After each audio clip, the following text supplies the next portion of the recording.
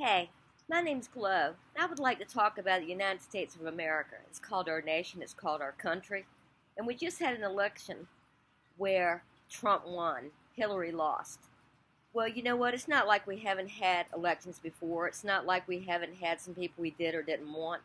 But no matter what, we all had the right to vote. Did some of y'all not vote that might have made a difference? Or did some of you vote and maybe you wished you hadn't for who you voted for? I'm not here to debate that. I'm here to debate that we are a nation that's been together. I've lost count now. Is it over 450 years?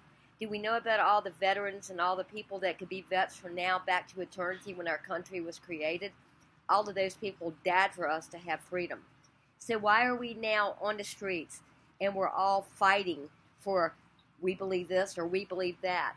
We made the choice. We all had a moment in time where we had a decision what we wanted to do. Here's where I stand.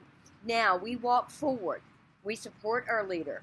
When we're not happy with him, we shout out to our congressmen, our senators, our Congress, and we say how we feel and what we want. But together as a nation, we cannot let the election of who we did not get destroy our country.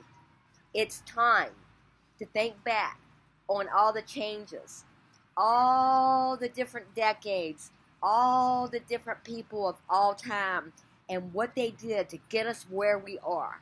We are here together, we stand together, and we have to get through this together.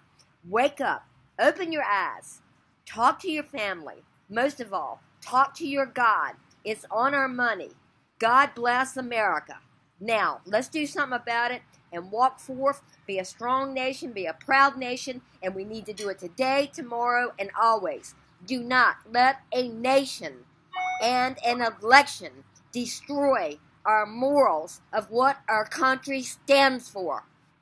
GLO, over and out.